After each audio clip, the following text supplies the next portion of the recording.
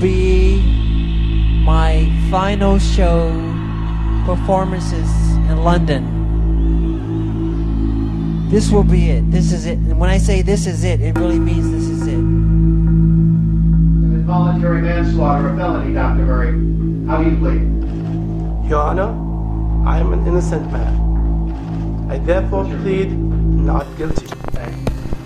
I truly feel that Conrad Murray is simply the fall guy.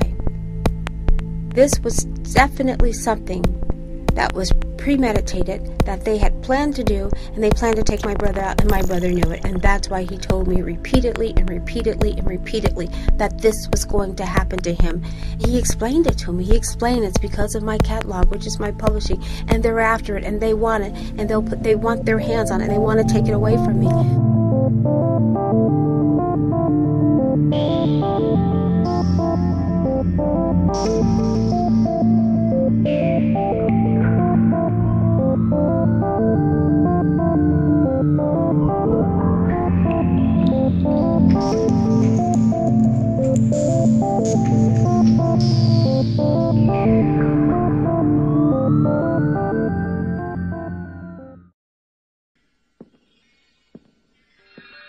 In a career spanning 4 decades, Michael Jackson left behind a musical legacy of 13 #1 singles, an estimated 750 million worldwide record sales, and a lifetime worth of $2 billion.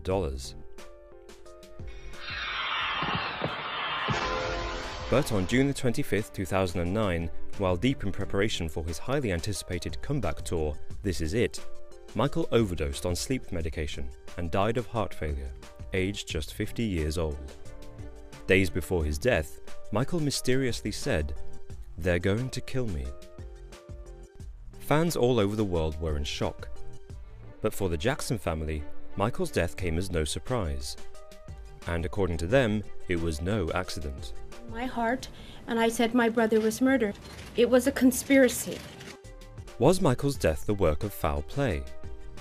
To answer that, we must look at the clues from the time of Michael's death. Exhibit A. Propofol intoxication. The 2 autopsies performed on Michael's body both concluded that he died of acute propofol intoxication. Propofol is a powerful sedative used to anesthetize patients before surgery. Michael's personal physician, Dr. Conrad Murray, had prescribed propofol to treat his insomnia. But according to sleep expert Dr. Nader Kamanga, unmonitored use of surgical anesthetic is dangerous and should never be prescribed as a sleep remedy. In November 2011, Dr. Murray was found guilty of second-degree murder for prescribing Michael Jackson dangerous amounts of propofol.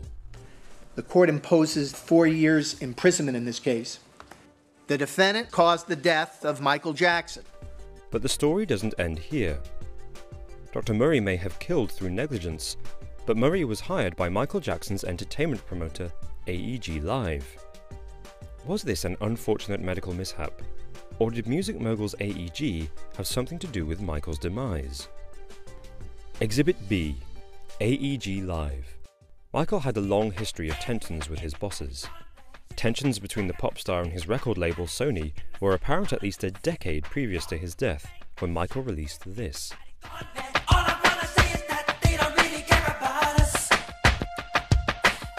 His controversial 1995 hit, They Don't Care About Us, is an explicit attack against power and inequality, which many have interpreted as a direct critique of the music industry and its poor treatment of musical performers.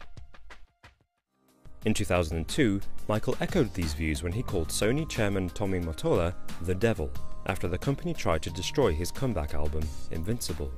Tommy Mottola is the president of the record division.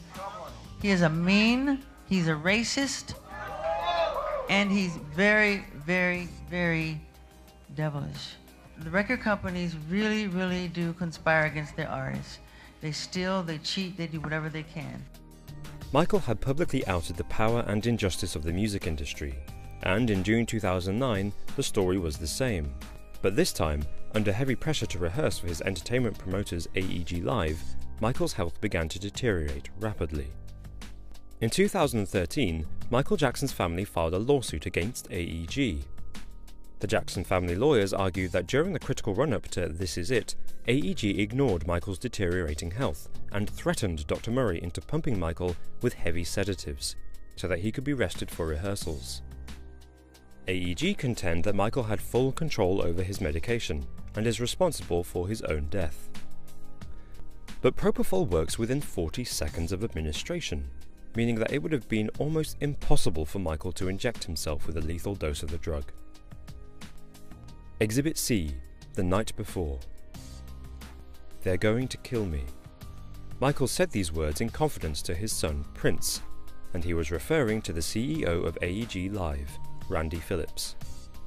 At Dr. Murray's trial in November 2011, Prince testified that the night before his father's death, Randy Phillips visited Michael's mansion while Michael was at rehearsal and aggressively threatened Dr. Murray. The next day, Michael died.